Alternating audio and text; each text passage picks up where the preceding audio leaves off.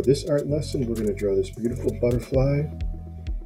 And what you need for this project is you're going to need your crayons and some paper.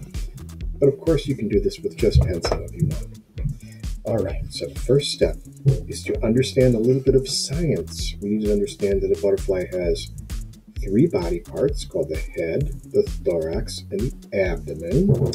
And we also need to understand that the butterfly has 4 wings, 2 on the top and 2 below, and that whatever happens on this side of the wing happens on that side.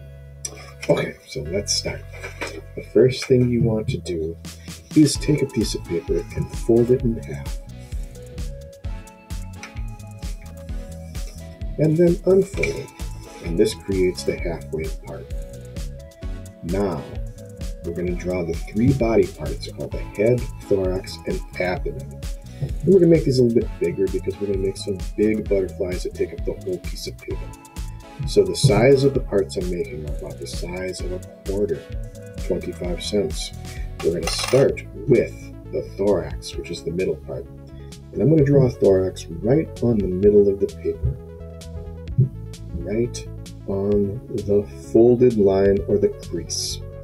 That's about the size of a quarter, maybe bigger. After you draw your thorax, you're going to draw your head. And that also is the size of a quarter. So we'll start with the thorax because it's in the middle. And then the head and the abdomen is the third part. And we'll put that below the thorax. It's the largest part of the butterfly's body, probably about the size of both the head and the thorax combined. And I'm going to color this in with some light coloring. You can do that if you wish, or save this for later on when you're designing and coloring your butterfly. Okay, and now we'll begin some of the steps to doing whatever happens here, happens there. For instance, if I was going to draw some sunglasses on my butterfly, I want a circle on this side and a circle on that side.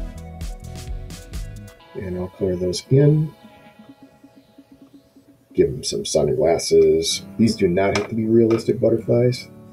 They can be make-believe, or they can be as real as you want.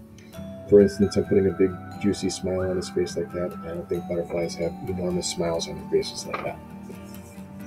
And now to finish off the butterfly's body, we'll add 2 antennas. Remember, whatever happens on this side of the folded line happens on that side of the folded line. So, an antenna going this way, an antenna going that way.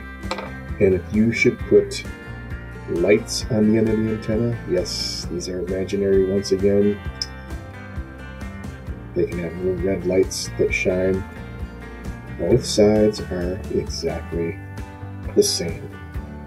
And I'll finish off the body by just coloring in the inside shape of the thorax, which is the middle section, and we'll call the body complete. The next step is going to be the wings. Now it's time to draw some wings on our butterfly, and the basic rules apply. Whatever happens on this side is going to happen on that side.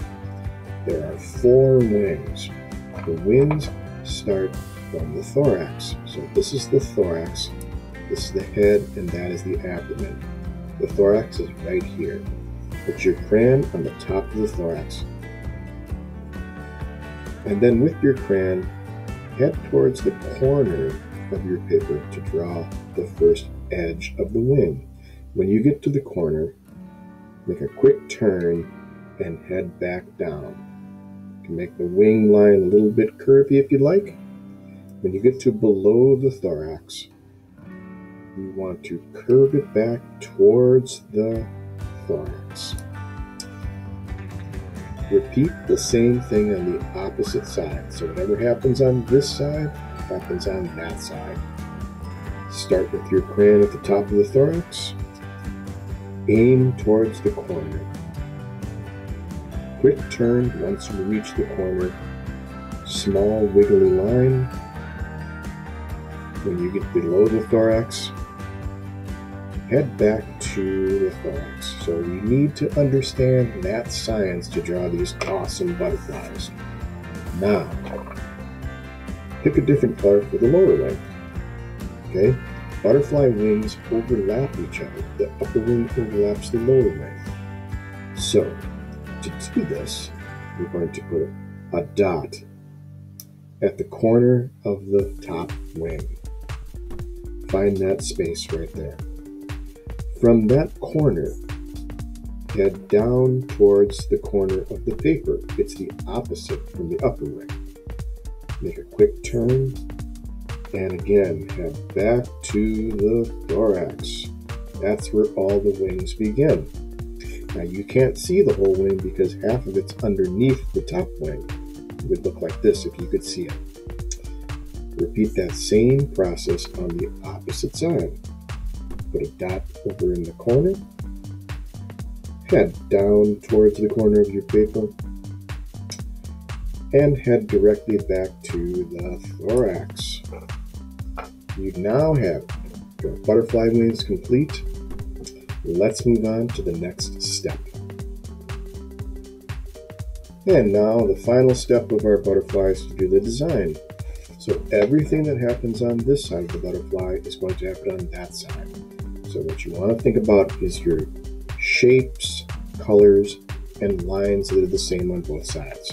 And we call that symmetry in art, when something's the same on both sides.